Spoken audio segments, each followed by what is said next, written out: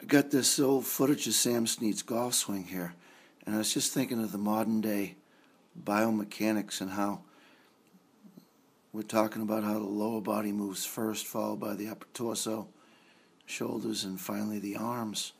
But as I watch Sam, I notice that there's just this little head and shoulder motion, almost like a kickstart into his legs, so his legs can move second and then back up to the upper torso. It's kind of an interesting little move, and we look at it again. I'll try to speed it up because it's a very subtle motion. Happens right as he reaches the top. All of a sudden the head moves forward. There it is, starting to happen. And that's like the pressure is moving down into his feet so his legs can start moving. And then it's back into the upper torso, followed by the arms.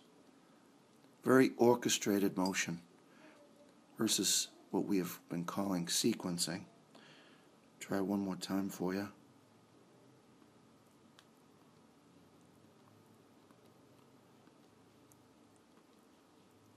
Let's just put it in regular motion.